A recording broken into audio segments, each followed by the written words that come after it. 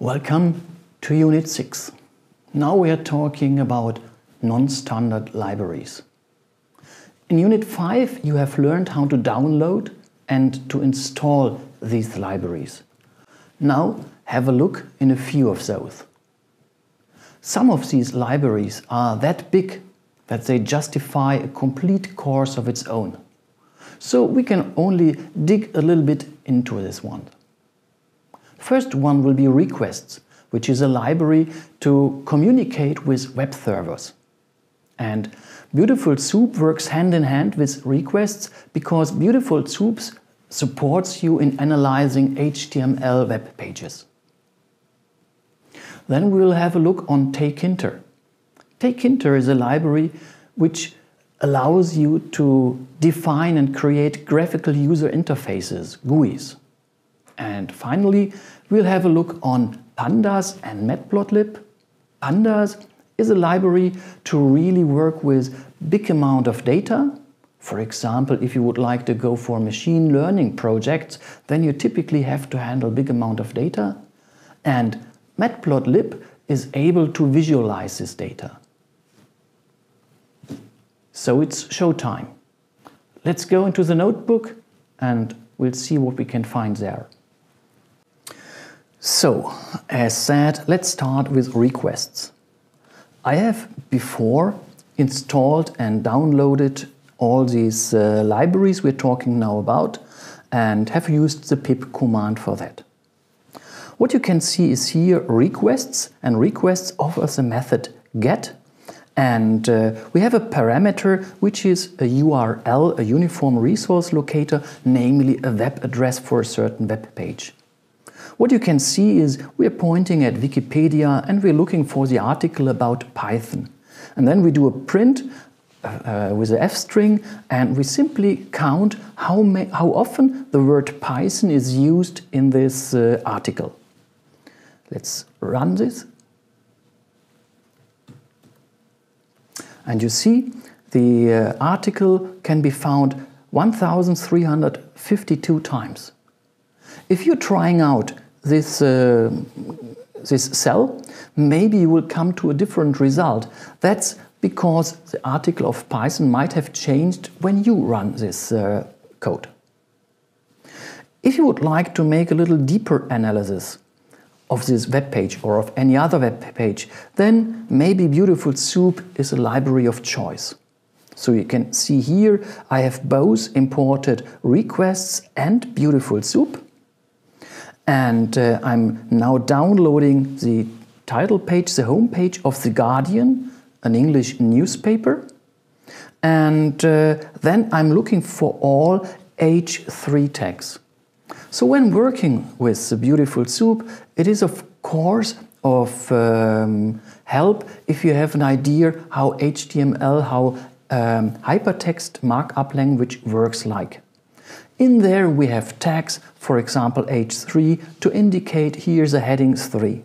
And in The Guardian, all these headings, or most of the headings, are labeled with this H3 tag. So we can search for it, and if you go through it, then you can see you get lots of titles. These are the titles of the today's articles in The Guardian. And you can see it's about Russia and Ukraine war.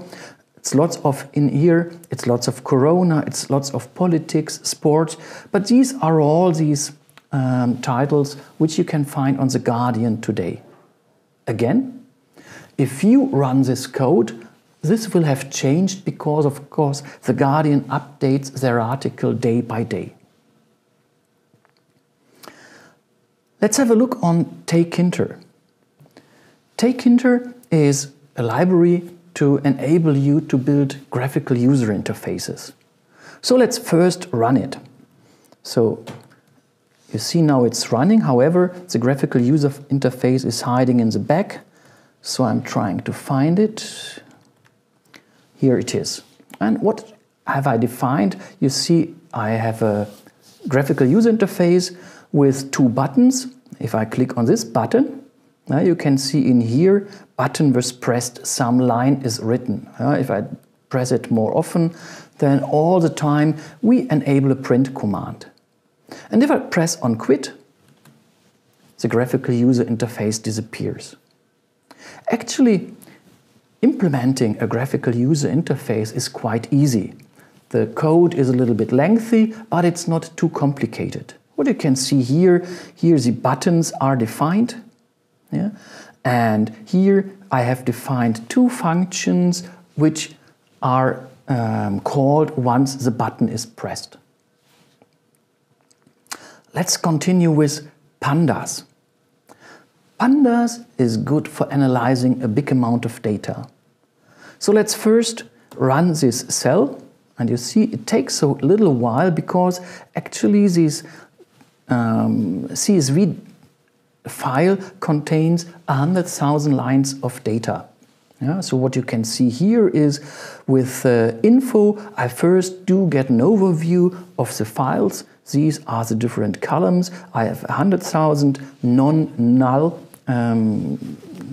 attributes which are of type float64. I don't want to go into the details. And then I see the head. The first two lines are given in here. So this is a little bit small now. That's why these two lines 0 and 1 are printed in with a line break. You could as well select, let's say, only one column of this data frame, and you can see here we have the first 5 entries, and here we have the last 5 of the 100,000 entries. So not gonna do the detail what these are all about, and of course pandas enables you to not only show the data but to do calculations. So what I've done in here is I'm calculating the average, the mean values of all these columns, and you see the results. Maybe you would not only like to show the results, but you would like to visualize it. And then Matplotlib is the library of choice. Let's go in here and run this code. And now you can see from our data frame we have had above, we can see one column with all the values. So you can see a bar chart where the values are simply printed. Actually, the current picture is not of so much of interest, the details. It's more that you can simply, with a few clicks and with a few lines of code, produce such kind of windows. Finally, let's have a look on our last Matplotlib example. We import random, and we import Matplotlib once again to simply show a Gaussian distribution. Yeah, so what you can see here is I have produced in here a histogram. Yeah?